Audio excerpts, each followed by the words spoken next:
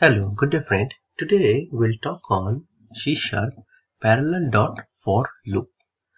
Parallel.For loop is part of data parallelism in C#. I have data parallelism video. You can check this with the link above. Now the Parallel.For loop, this is the start index, this is inclusive, this is the end index, this is exclusive, and an action method. You can also have start index, end index, and action method, where this parallel loop state is a structure which contains information. This is a compiler generated structure. I'll have separate video on this. So let us see Parallel.For in action. Okay, so I'm here in a new folder. Let me open a command prompt. Let me create a .NET console application.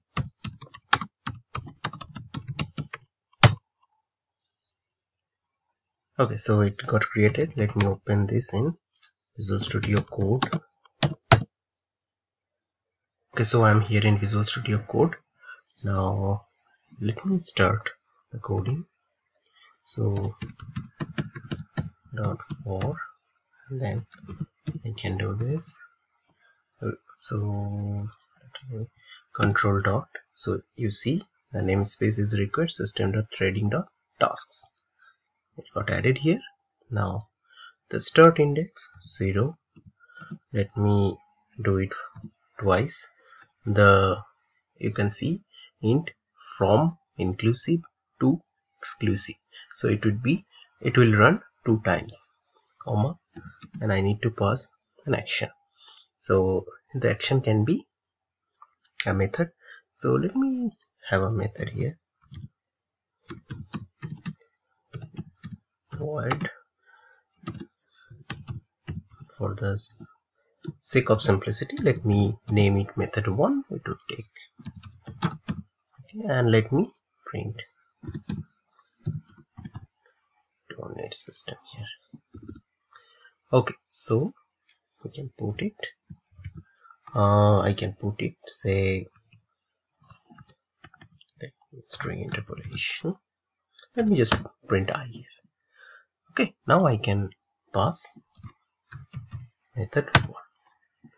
Let me remove this, or let me name it. Finished. Okay, so now let me run it. Okay, so I can run it. You see it came 1 0 finished.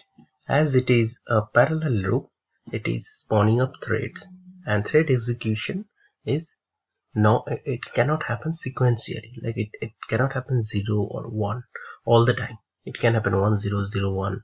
So that depends. If I run it one more time, let's see what happens. See, this time it is 0 1. So let me run one more time. See, again 1 0. So it cannot be told beforehand how the thread execution will complete. Now, beside writing this like this, I can also write it in a delegate way. I can put it, say I, and then the delegate body. Okay, here I can let me print it this way so that we can differentiate. So I'm printing, and let me move system. So I'm passing a delegate, inline delegate here in the Parallel.For method. So let me keep the one for our reference. Okay, now let me print it thrice. Okay, so let me clear the screen so that you can see. You see it came it like 2 1 0, this order. If I run it again, it came 0 2 1. So like as I told, the order cannot be determined beforehand. We can also specify the action method here in another way. Let me control K, control C. So let me take Parallel.For.